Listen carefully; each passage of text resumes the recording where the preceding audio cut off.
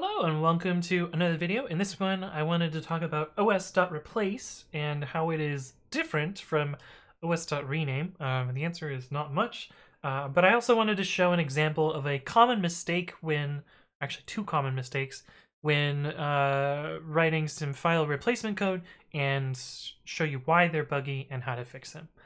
So let's jump into it. Okay, so first we're going to write the buggy code, so don't do as this code does.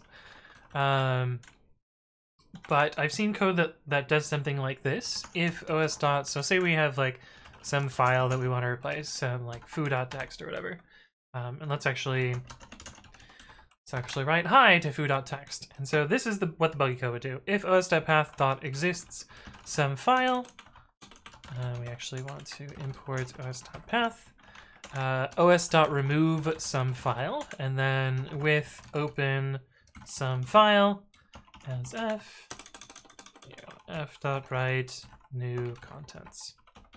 Now there's a lot of problems in these 4 short lines that I've written. I guess 5 if you include the constant. There's a lot of problems in these 4 short lines, especially if you're in a system that is multi-process, multi-threaded, or multiple concurrent readers or writers.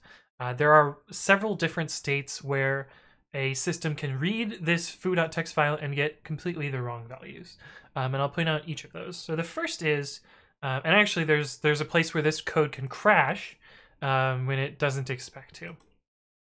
Let's start with the crash first, since I think it's the easiest one to talk about, which if we spread out this code here, this particular part here is a pattern that I see a lot. And it's actually so common that it has a name. It's called time of check to time of use, toktao. And I mean, you can read through Wikipedia about it, but the idea about it is that this first checks and then performs an action based on it. So it's possible that this returns true, and then someone else deletes the file by the time that this runs here. So you could imagine forcing this race condition here by inserting like a time.sleep, 100 or whatever here. And so, your processor may switch and schedule to a different process, and another process could race and remove this file before that. And then when this tried to remove the file, it would error and crash this script. So that's the first problem. So this is a time of check to time of use problem, which is, again, one problem with atomicity. I actually talked about atomicity in another video, so I will link that in the description.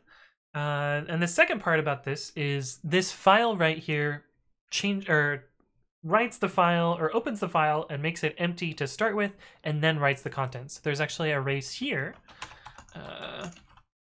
where a process can see this file as being empty. Fortunately, there's a good solution to both of these, which is to use os.replace. If we open up the Python 3 OS documentation and we look at os.replace, it says rename the file or directory source to dest. If dest is a directory, an error will be raised. If dest exists and it is a file, it will be replaced silently if the user has permission. This is the important part. The file will be replaced. Yeah, if successful, the renaming will be an atomic operation. This is a POSIX requirement, which is cool. Note that this is new in 3.3. There wasn't really a good equivalent, a cross-platform equivalent for this before that. But note that os.rename, what's renames? A recursive directory or file renaming function. Huh. Interesting. I've never heard of that one before. But anyway, os.rename works on POSIX in the same way, and I'll actually show you that there's only one very, very slight difference between replace and rename. Actually, let's do that right now since I already have the browser open. So I'm actually looking at the source code for POSIX module.c. This is what turns into the OS module in CPython. And you'll see here we have the os replace implementation, and it calls this internal rename function. Note that these arguments are going to be the same, and it's only this one that's going to change when we look at os.rename, which is right up here. So you'll note for os.rename it has a 0 here, and for os.replace it has a 1. And what that does, if we look for internal rename down here, we have this int is replace, and so this is what's changing here. But note if we look at is replace, all that it's changing here is these two things. So the first is it changes the function name, and this is for error messages, and the other is it changes the flags only on Windows. So on Windows, there's this special move file replace existing flag that's necessary to replace a file. Otherwise, with just normal rename, it would error if the file already existed. This is just kind of a Windows versus POSIX difference. But note on every other platform, rename and replace are exactly the same. So on Windows, there's a difference in that you need replace to actually do the move file replace existing flag.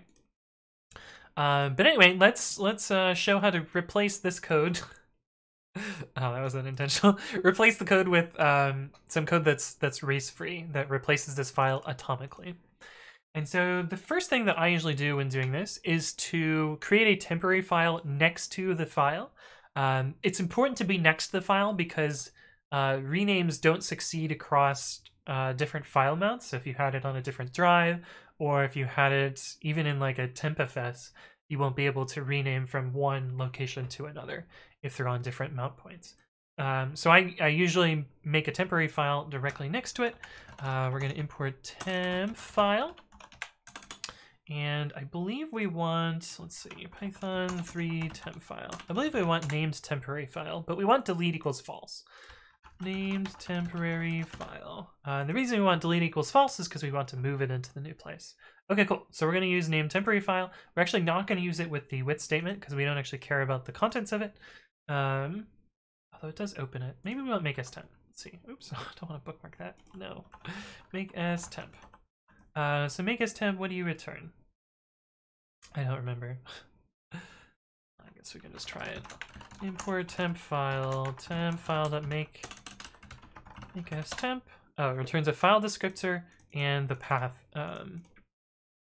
Okay, cool. So what we can do is fd path equals temp file.make as temp. And we want to specify the dir here. So actually, let's comment out the old code. We want to set the dir here. This will force the temporary file to be created in the particular directory that we care about. And so we're going to use os.path.dirname some file. This will cause it to be created directly in the directory where this file is. And with this file descriptor, we're going to want to write to it. So we can do with open fd. In Python 3, you can open a file descriptor just from its number. And we can do f.write. These are the new contents. And then finally, we can do os.replace path with the original path here. And if we run this, python 3 t.py, python 3 t.py, unsupported operation not writable. Yes, we need to open it in write mode. You'll also notice a little bit of bug here. We'll fix this bug in a second. In error cases, we're actually leaving this file behind. So little to do, we'll have to fix that in a second. But if we open this in write mode now, you'll see that foo.text got replaced with these are the new contents. Let's actually put this back for a second. And you'll see that it didn't leave behind any temporary file. But let's fix that bug. So in exceptional cases, we need to make sure that we delete this erroneous file. So we're going to do try and then accept. I'm actually going to accept base exception, and usually this isn't a good idea, but we're re-raising this exception in the exceptional case. So we just want to catch all of them, even if it's Control-C. And so we're going to do us.remove path. I actually can call this temp path, I think is probably a better name here. No, yeah, there we go. So we want to remove and raise this exception in the error case. So if we, had that same mistake that we had before and we ran this, you'll see that we don't leave behind any temporary file residue. But if we do this correctly, see before we get this, and if we run this now, we have atomically replaced it with the new contents. Oh, there's no new line at the end of the file. Let's make that look less bad. There we go. But anyway, this is kind of a little pattern that you can use to atomically replace a file. Now, there's several Python libraries that wrap this up. I believe there's one called Atomic Writes, which does this same sort of approach.